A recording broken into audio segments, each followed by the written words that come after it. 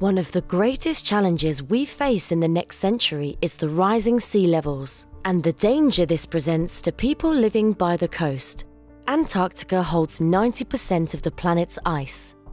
And what happens there is a major influence on how much and how fast sea levels will rise.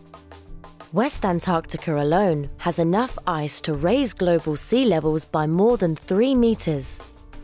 And this region is under threat because the mighty glaciers are changing.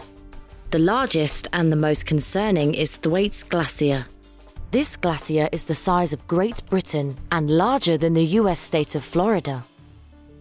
The ice is over 1 kilometer thick, but it's collapsing. So, experts from the US and UK have joined forces to try and find out why.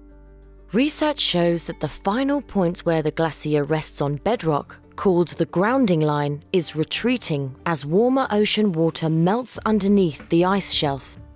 It's moved 14 kilometers since 1992. Ice that was on land has melted or is now floating on water, and so raising sea levels.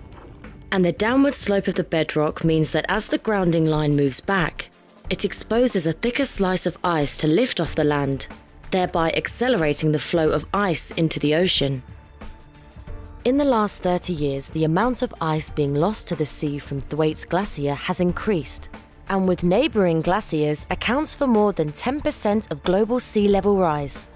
And if this continues, many of our major coastal cities will be under threat from more frequent and extreme flooding.